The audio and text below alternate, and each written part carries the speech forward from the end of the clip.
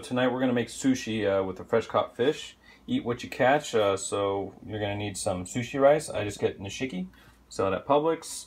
You're gonna need some rice vinegar, no flavoring, just the all natural plain stuff. Some wasabi powder. I get the dry mix. Some salt and some sugar. So actually I just did 2.5. And then the next thing you're gonna want to do is rinse it. So we're just gonna drain it. And keep doing that about 5 times. Just want to season it, the sushi seasoning. So you're going to take some rice vinegar for a little bit, for a little taste, some sugar. Then you're going to want to bring this to a boil, cover it, and simmer for 20 minutes. So when it's done, you want to let it sit for 10 minutes.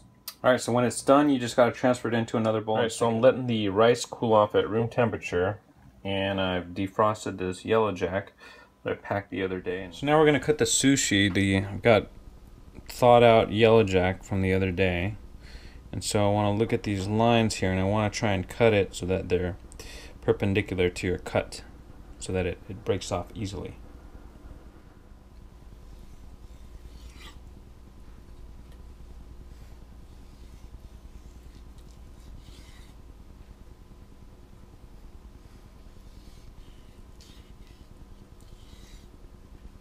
And then when you're done, it should look something like that.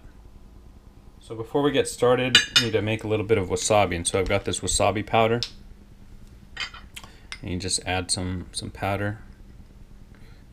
And then add water to it. Just a little bit of water, make it into a paste. I just added a little bit of water, like a few drops. So there's the wasabi powder. Now it's wasabi. The next thing you're going to do is you got to wet your hands.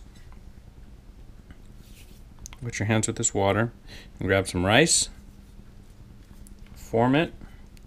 You're going to take a little bit of the wasabi, tiny bit, and just put it on the inside there, not too much. Grab a piece of your fish, just grab a nice piece, squeeze it, push it down, boom.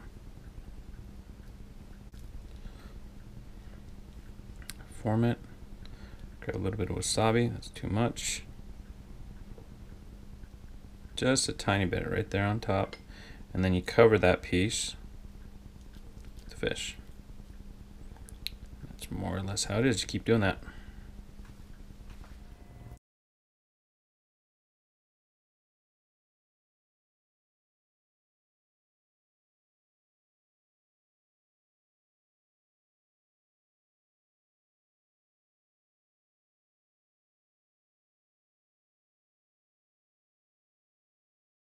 So that's pretty much it. So I've got these scraps left.